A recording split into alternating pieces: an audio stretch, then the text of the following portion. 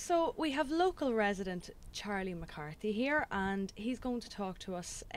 You've been described as a local maritime expert, Charley. Can you tell us a wee bit about Dundalk's maritime activities before the embankment was built? Before the embankment was built, that's the early 1700s. I don't know, to be honest with you. Well, there was a port here from that period anyhow, and certainly before that, but it wasn't a port as we know. It was just a creek where like a stream, and small ships came in and just discharged their cargoes on the beach between here and Dundalk. And there was a little quay right up at the big bridge, but there's very little record or anything known about it. You know where the monument is in the Fair Green? Yes. Well, that was the first little quay that I know about. It was a little round circular thing there, and ships would come in there, and just small little ships, and discharge their cargo into the North Gate, as it was known then, into the town. But so from that period, that's about all I can tell you really about the maritime life of it. Very little. There was no newspapers or anything recorded that I know of. And Harold O'Sullivan, when he was alive, did a lot of research in the Tower of London, and got very little information about the maritime life of Dundalk. So that's good to know. That's all I can tell you on it. Would the embankment have had any impact then on Dundalk's maritime trading? No. The embankment was built not to protect property or anything, but to reclaim ground for farmer use. That's why Limerick did it. It was to reclaim it. It's the third embankment, believe it or not. The first one was built. That was built. The second one was never built. The first one ran from the little shop up there at where the football teams are, up the Pint Road here. There was an embankment from there across to Hardy's house, but that goes through the end of the Avenue Road, where the roundabout is, and it went on then, but it was a very small type of embankment. But that stopped the tide getting in beyond that. The tide at one time went right up to Hill Street. That was all marshy up there.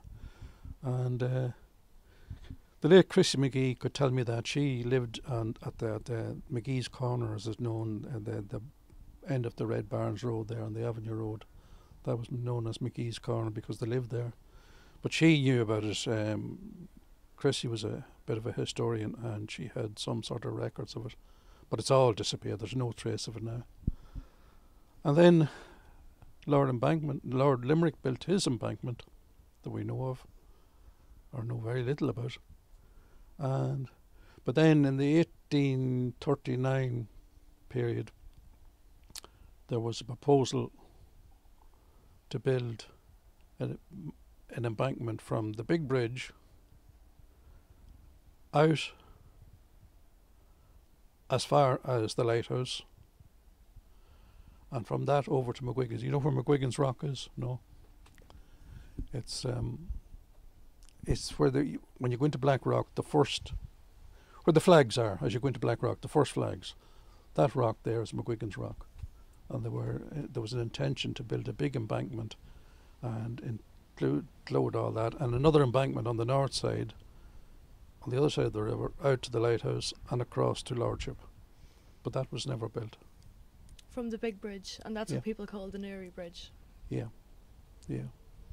That was never built. It was money ran out and the rest of it. The only part of it that was built is the Navy Bank. So the Navy Bank was originally intended to be much greater. Yeah. That's a tower. Yeah. And do you know much about the Lord Limerick? No. Sorry about that. That's okay, Charley. I don't really know any more than yourself. Yeah. And if you find out anything, I'd like to know. But no, I've never really had much attempt to research anything about it, because it was always there, sort of thing. Yes, yeah. But I know that it was. The story is that he used the castles that surrounded Dundalk and the walls, but that would have been just for a foundation for it, because there would never have been enough of them to build it. I'd say parts of it were probably very marshy, and he had to get stone for a foundation.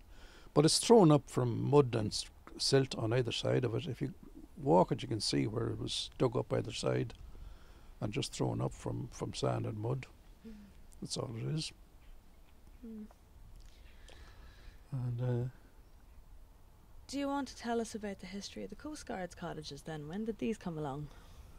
we're here now about over 30 years, 40 years, I suppose. Mm. But these are here just over 200 years. Mm. They were built in 1805 by the revenue commissioners as houses for the revenue service. That was to stop smuggling.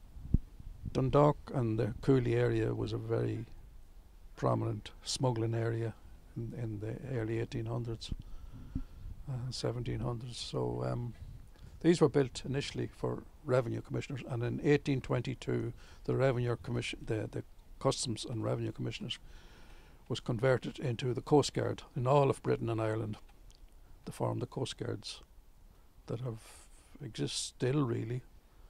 But the houses were built on this ground on lease from Lord Roden, and they were initially single story. This was our house in the middle. That's the commander's house. He commanded the whole coast of County Louth from Ameath right down to the Boyne. There was, I think, 9 Coastguard stations. He was commander of them all. But the other houses were single, thatched initially, and then in I think 1848 the thatch was taken off and they were raised to 2-storey houses with slate roof on them. This was always slate roofed here, I think. Mm. And the 2 end houses had castellated ends on them. They were lovely apparently, but that was taken off and a pitched roof put on them. And what else can I tell you?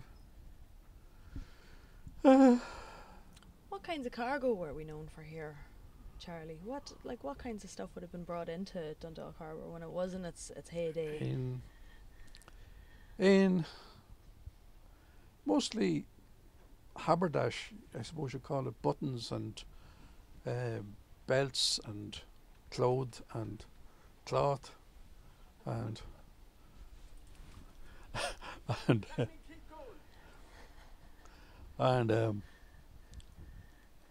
that's about all I can think of now. But there was a lot of livestock and meat and pork and stuff shipped out from here.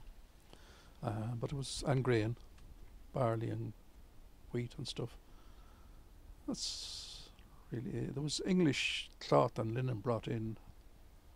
Oh, I can't remember the name of them now, but they had different names and stuff. Furs, I think, was one of them. Mm.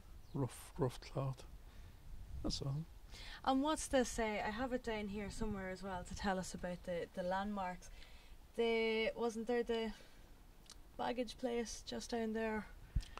Yeah, that was initially the Coastguard's lifeboat house. Mm. People claim it was the baggage store for the steam packet, but no. It was built later than that, and it was built initially by the Coastguard for their boat. All Coastguard stations had a little boat to enable them to board ships and search ships. And in later years, it was used for saving life and stuff. But that was a boathouse, Coastguard boathouse, built by the Coastguard station. On that subject, what would you think about a slipway there? There's been a few incidents over the years. Would you be in favour of? I don't think the OPW has mentioned anything about that in their plans. What would you think about that? Yeah, but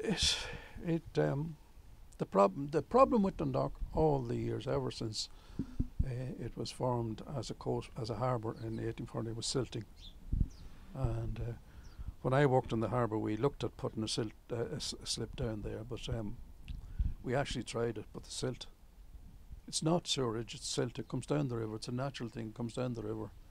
It's suspended matter. It just fills it up in a matter of months. So you'd never ever be able to keep it clean. And there'd be issues then with dredging in a European conservation area too. Yeah, you can't dredge anymore. No. And so there'd be no way of getting rid of it. We even looked up at the harbour, putting a slip up there.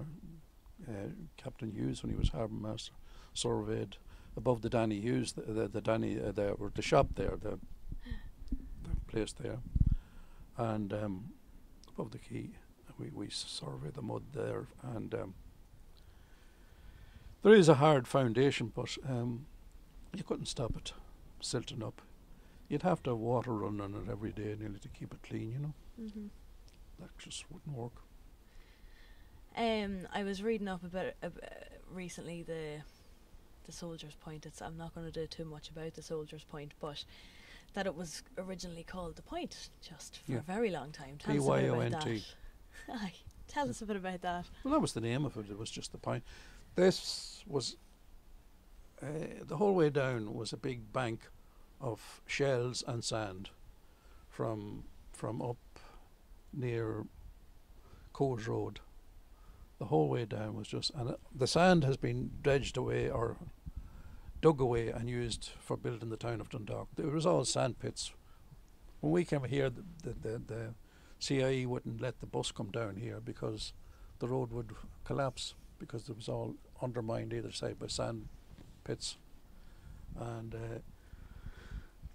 it was just known as the sand point, the point. That's why. And believe it or not, the road that you're looking at out there is not the original road at all. That was a little lane down to Maxwell's salt works, down at behind the house there. Maxwell had a salt works down there. The road ran the back of the houses, came down through the middle of the whole of the high area, down and behind these houses, and across the ridge, the river then at the ridge.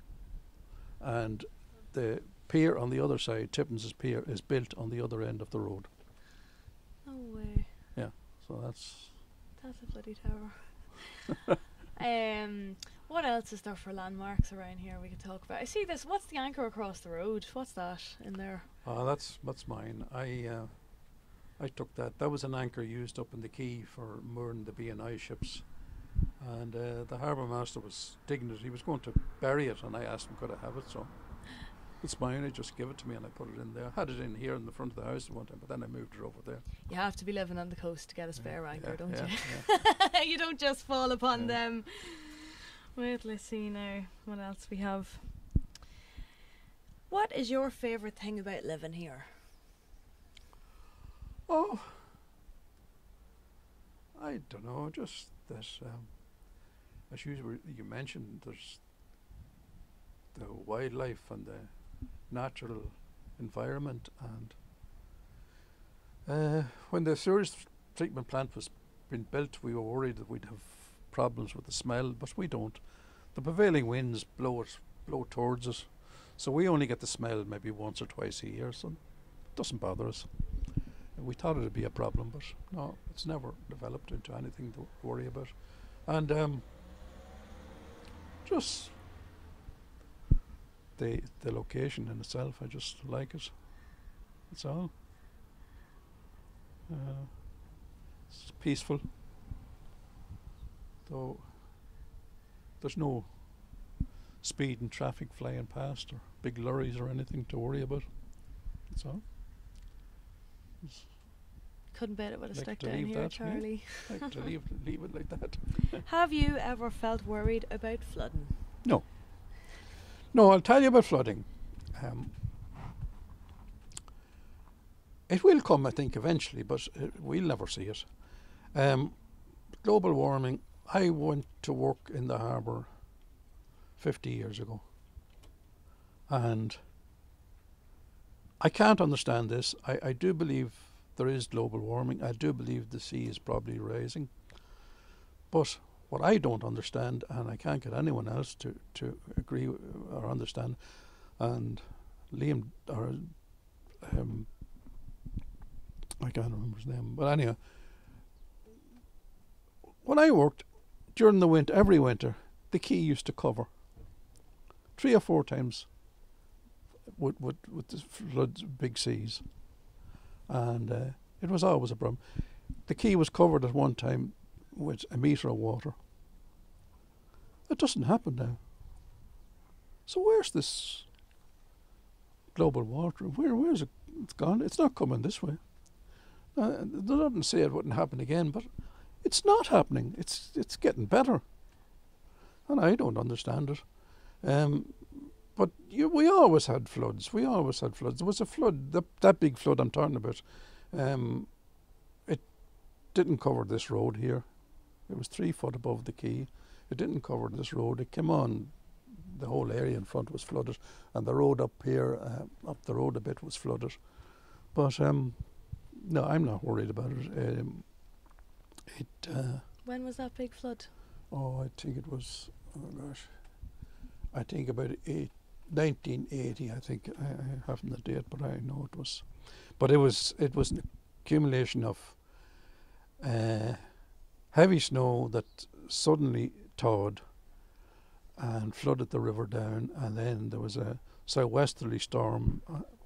Southwesterly storms on the south of England pushed the seas up the Irish Sea like a funnel, and then pushed them into Dundalk Bay like a funnel, and that combined with the thawed water coming down, with a predicted high tide, just all combined it into I can't remember the height it actually made, but it was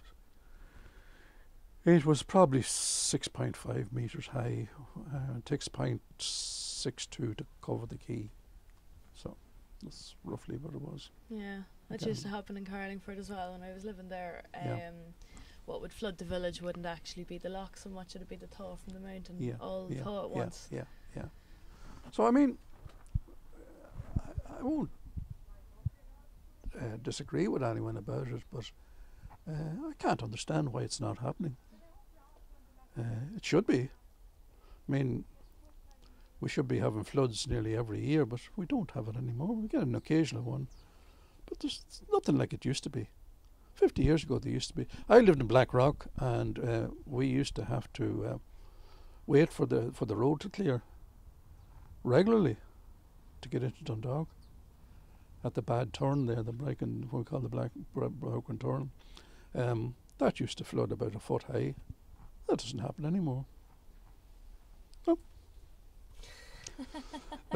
I know a lot of people don't. A lot of people are worried about it, and maybe rightly so. But I don't worry because I don't see it happening, and I can't see it happening. Well, you're living here. I'm living here, and I've lived in Blackrock for most of my life as well. And we lived right with the tide coming up to our back door, and it never ever came in. Yeah. And I don't think it ever will. So. Yeah. It's strange. There's still the odd picture of the bad flooding on the rock road. Yeah. You would still see that happen the odd time, all right. But I've heard of people that has had it, that's living sort of around this direction in town and has had it coming up their gardens now, but actually nailing these people down is a different story,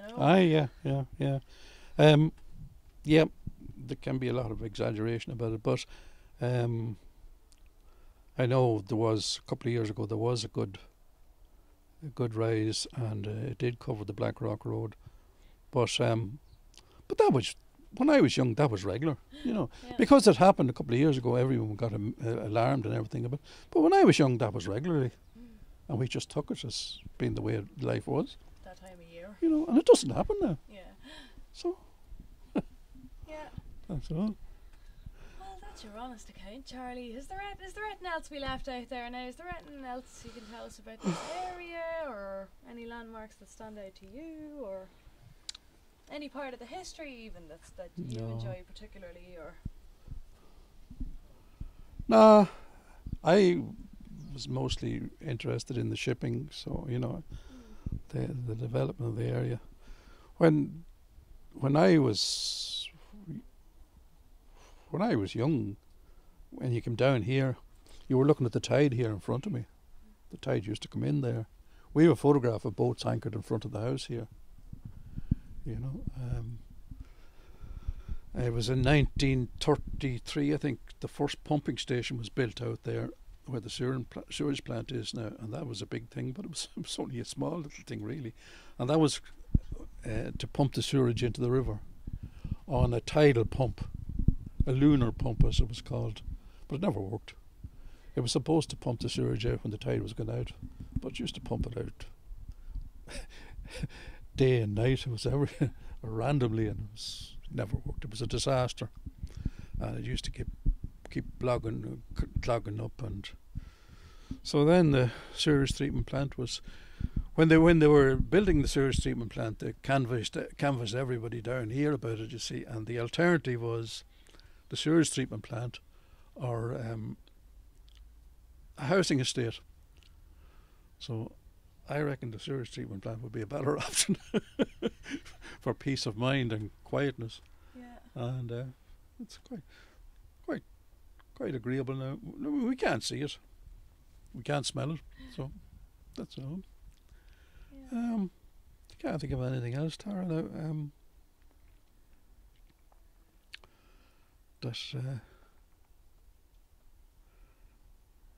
McClintock. I'm sure you know about McClintock, do you? The famous explorer. No. Yeah, well, Leo McClintock. Well done, Dave. Yeah. You from Dundalk too? I am indeed, yeah. Well, then you'd know. They were McClintocks lived up in Seatown, big house, still there. But he was the man that the famous Atlanta. There's lots of, look it up. But his father was the inspector, and he was based in the customs house up at the quay. The customs house up at the quay was built the same year this was built by the same people. But that was his office. But his function was to inspect the Coastguard stations or the revenue stations as they were known. And he would come down from his house in Seatown, look at the books register all the ships coming in and the cargoes and everything else. He'd inspect those, and then he'd get on his horse and come down here and inspect this. And he would then cross the bay to Annigasson and inspect the Coastguard station there. And he would ride then to Dunhaney, inspect the station there, then ride to Clogherhead, and from Clogherhead to Baltray. That'd be one day, and the other days he'd come. He might come down here and he'd cross the river here in the horse. Like, you can cross. I walked across that river. You know, you can. In those days, you could. He'd walk on his horse and go out and check Giles's Quay. Then he'd go to Templeton, and then he'd go to Omeath. Then he'd go to Carlingford and Omeath and come back. That was his job. You want good weather for that job? He did it every year. Well, I suppose he just chose the day. He didn't have to do it every day. He did it once a week or once a month or something. Yeah, yeah. So that's another little addition to it. It's terrible to think all the jobs and all the positions that there would have been, and they were so important at the time. Yeah. We don't even know about them now unless we have someone like yourself telling us. Yeah.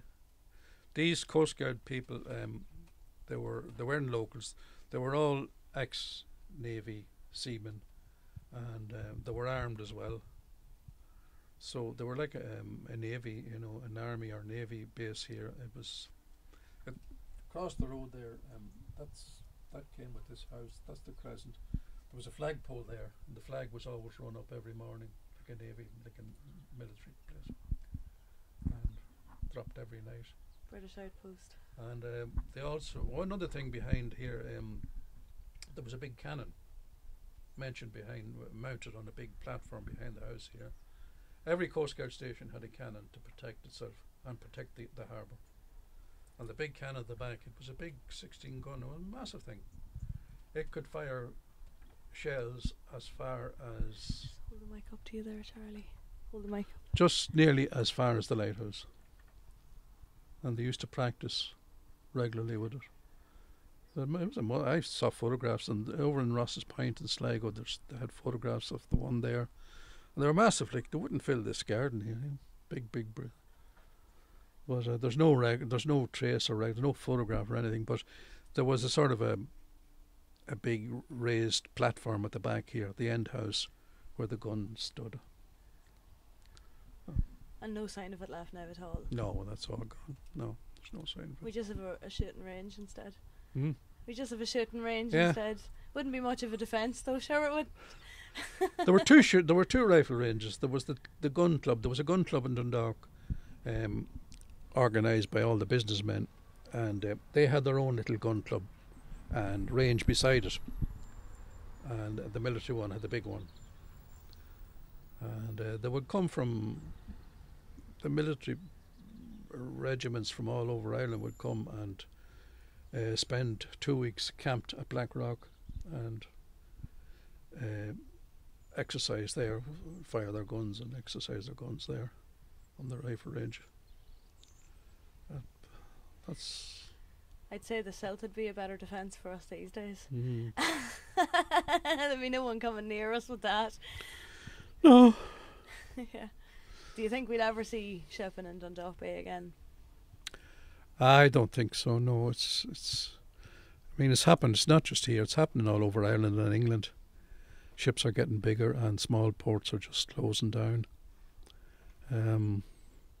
I don't think the only reason Dundalk is surviving is because Sean Hanlon has developed it into a business for his family. But when they finish, I don't think anyone will ever take it over.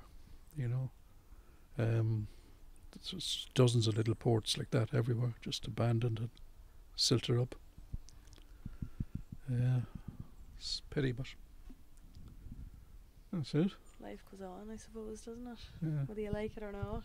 Well, that's been brilliant, Charlie. I think we probably have everything we need there. It was just kind of for the sake of being thorough. We needed to talk to somebody that knew about the sea to kind of prove the point that there's so little of a record really about any of it. You know? There is, yeah. I don't know. There may be, but you would need to be very good at it to find the records. The problem is that they might be written down in Latin. They're handwritten, and there's no catalogue or index. You'd have to go through mountains of paperwork to find anything. Most of it is stored in the Tower of London, believe it or not. And how to get access to it now? Harold O'Sullivan was a great man. I was very friendly with Harold. Harold had access. It was amazing. I would sit in the house with him and he'd just pick up the phone and speak to the Tower of London and ask, could he search for something? He used to go over and actually physically search, but you know, you need to know what you're doing, and there's nobody of that caliber anymore. Yeah. No one would get in the door. No one to get in the door. That's the other thing. Yeah, it's and all that stuff is lying there. I mean, the records of all the ports in Ireland. I had a friend called Brian Donnelly. He was the archivist in Customs House in Dublin, and all the customs records were gathered by him from all the ports. And when he went to some of the ports, they had been dumped. Most of the dock ones were dumped out in the dump out there. The only two ports that he got complete records of were Waterford, and believe it or not, Drogheda had good records, but there was very little of Dundalk, none of Sligo, and none of other places. But that's my phone. Sorry about that. But Brian, I went up to Brian to see could I get any records about Dundalk, and he said they're in there. He says if you want to go in and look, they're in tea chests, and he had no staff to catalogue, and as far as I know, they're still there, all lying in tea chests, and nobody can get in now to get them. But they're safe, I think. Whatever's left is safe. Where did you say this is? The Customs House in Dublin. Now they may be moved from there. Brian is dead now, and I don't know. They may have moved them somewhere else, but yeah. Well, I can tell you now. When I worked in the harbour, the harbour secretary and his sister lived in the harbour office. Right. And they had lived initially downstairs in the cellar. There's a cellar in those houses. But what you're talking about earlier, the cellar flooded. When I worked at the Quay Street used to flood every winter regularly. Go up and ask anyone now, nobody will tell you that. But anyhow, their living premises flooded, so they moved upstairs, and all the furniture, everything was destroyed. But apart from that, all the harbour records were in one of the rooms down where the cellars on shelves up high, and I went in. I had no interest in the history at the time. I went in, and everything was musty and dusty and damp and wet. I went into this room, and all these ledgers were there, and I took them down. There was records of the tugboat towing ships and cargoes and everything else. But not long afterwards, the roof started leaking, and the harbour master got McDermott's, the builders, to repair the roof. And when they were there, apparently Kathleen, the secretary's sister, asked the lads to clear out all the old stuff that she had down in the cellar, that it was rotten, and there was no. She wanted rid of it. So I saw them doing this, putting them stuff, and I noticed them putting in a big book one day, and I hadn't time to go and see what it was, but I went back the next day. I went down. Everything was gone, all the ledgers, everything, out into the dump. So I went out of the dump, but they had been bulldozed. Everything was buried, gone. So that's where they went. Jesus. So What got you into history then? When did you take a notion? well, when he died, the secretary died. The harbour master asked me to go over and clear out. He was a clutter. He cluttered and kept everything, and the place was covered with old documents and envelopes, books. He just when you get a bill or anything, you just throw it. You know these spiky things, you just stick it there. So the harbour master asked me to go over and clear it out, and I got interested in looking at all the stuff. And I opened the cell. There's three big safes, and I opened them, and there was all sorts of documents and deed maps and everything else. And but then when I went down the back to the shed, down at the back, an old shed, there was maps and letters, and the roof gone off it, and cats sleeping on it, and dogs sleeping on it, cats pissing in it, and everything. The maps, the ends of them were all rotten, where they were up against the wall. So I went over to the harbour master. Oh, he says, dump them all. So I put them all in cardboard boxes and took them home and started researching them. And that's when I started. It's a good job someone did, Charlie. And most of it now is in the archives and that. But that's... And the minute books, I had access to them. I could... it was hard to read some of them, but I had access to them when I worked there, and I used to take one home and read it and leave it back. They're all now in the archives up in the RD Road. There's not many of them, but most of them are. Most of the ones that were there are there. The RD Road. Yeah, there's stuff up there that was savaged. And Whereabouts? Where's the archive up there? When you pass the guard barracks, Yeah. on the right hand side there's a door in the wall. That's the archives in there. No, I always wondered what that door Yeah. was. I Go live in on and- Dublin Street. Go in and tell Lorraine that you're researching, but you need to know again, she has a staff in there, but you need to know, you kind of have to make an appointment, you know, but Yeah. Lorraine will entertain you. That's all right. I have a good excuse. Yeah, I'll put that into... that's all I can tell you now. That's it, Howard. Jeez, sure we learned loads, Charlie. Well, I'm glad, because I didn't know what the right event to tell you. There's not a huge amount to tell from what I gather. There's nothing was written down about the old history of this embankment, and as you say, a lot of the goings on and what went on around it has disappeared or been filed away.